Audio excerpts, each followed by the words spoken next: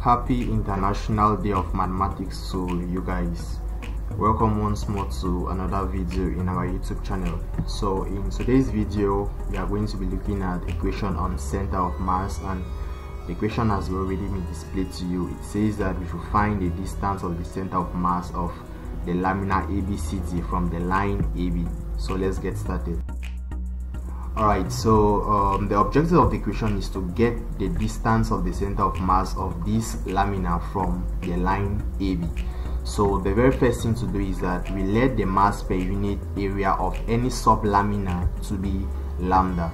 So we are going to construct a table where we are going to take the various portions, that's the various laminas that exist in our full lamina. We look for their weight and then we find the distance of the center of mass of these portions from the line AB. Alright, so let us begin with the first portion, but before that we are going to divide our lamina into two different portions. So this is the original lamina that was given to us, so we can construct a point E where we draw the line EC to form a rectangle ABCE and a triangle ECD. So that's the figure. Now you see that the width of this rectangle is A, therefore the height of the triangle is going to be 4A, because the total length from A to D was 5A.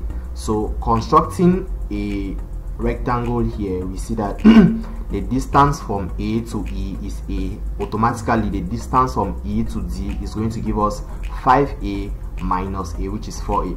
Alright, so we have two sub portions, and then the third portion is our whole lamina. So we are going to begin with the first portion, which is the rectangle ABCE. Now we need to get the weight of that rectangle, but anyways let's first of all display the rectangle.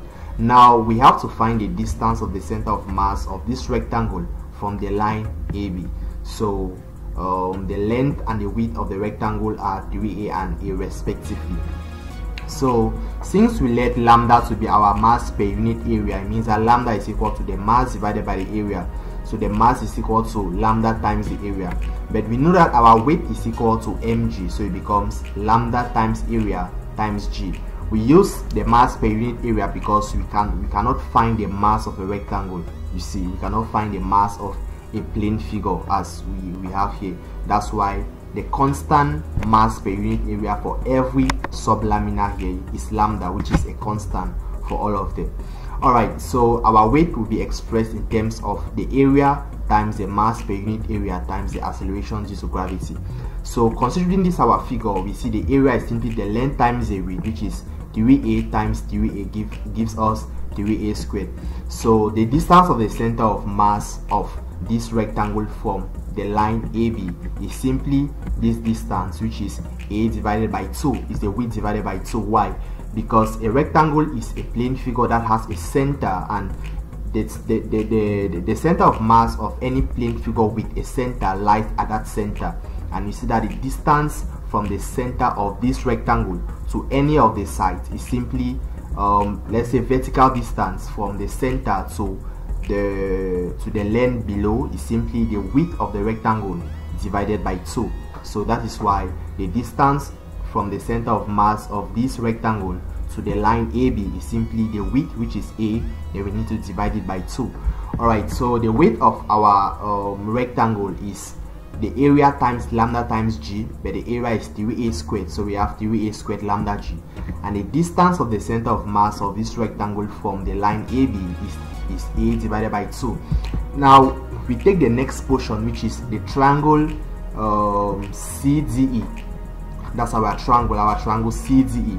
So we need to find the weight, but first of all let us display the triangle itself. So normally for a triangle, right, the distance of the center of mass of the triangle lies at the point of intersection of a right angle triangle, lies at the point of intersection of its medians, because there is no line of symmetry. So we construct the line of intersection, we look for the points of intersection of the medians, and that point the center of mass of the triangle is going to lie there. But anyway, since we need a vertical distance, it is always 1/3 from the height and 1/3 from the base. so this vertical distance is 1/3 of the height. If we're looking for the horizontal distance from the height, is going to be 1/3 of the base. So but we actually need the distance of the center of mass of this triangle, not from the base EC but from the line AD. So we are going to add up the line AD, and then we need to add up this remaining distance, and this remaining distance is simply the distance A, because it is the width of the rectangle. So we see that we have to find the center of mass, we have to find the distance of the center of mass of this right angle triangle from its base, then from the line AB. So from the base we call it Y, and it is 1/3 of the height. Anyways, the area is half base times height. Half times the base is 3A, because it's simply the length of our rectangle, and the height is 4A. So we take half of 3A times 4A, we're going to get 6A squared. Now the distance of the center of mass of this triangle from the line AB is simply the distance of the center of mass of that triangle from its base plus the remaining distance, which is the width of the rectangle. So we have Y plus A. How do we get Y? Y is simply 1/3 of the height, so 1/3 of 4A then plus A. Simplifying, we get 7A divided by 3. So the width of our triangle is the area times lambda G, so we have 6A squared times lambda G, and the distance is 7A divided by 3. Our last portion is our whole lamina ABCD. So let's just locate our whole lamina ABCD. The weight is going to be the sum of the weights of its individual laminas. So we have 3A squared lambda G plus 6A squared lambda G to give us 9A squared lambda G. Now what is the distance of the center of mass of our whole lamina from the side AB? We can call it Y bar. That is a representation, so we have Y bar. Now after doing this, the next thing to do is that we take moments about the line we are finding the distance of the center of mass of the figure from. So taking moments about the line AB, we know moment is the weight times the perpendicular distance, and all these distances from AB are the perpendicular distances actually, because remember we are just taking vertical distances. So the line AB is horizontal, so automatically these vertical distances are the perpendicular distances of the various figures.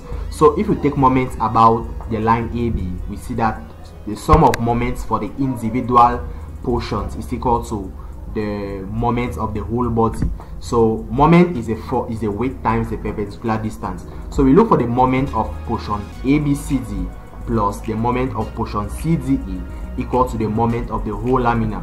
So doing that, we have 3A squared lambda G times its distance plus 6A squared lambda G times its own distance to be equal to 9A squared lambda G times its own distance, which is what we are looking for.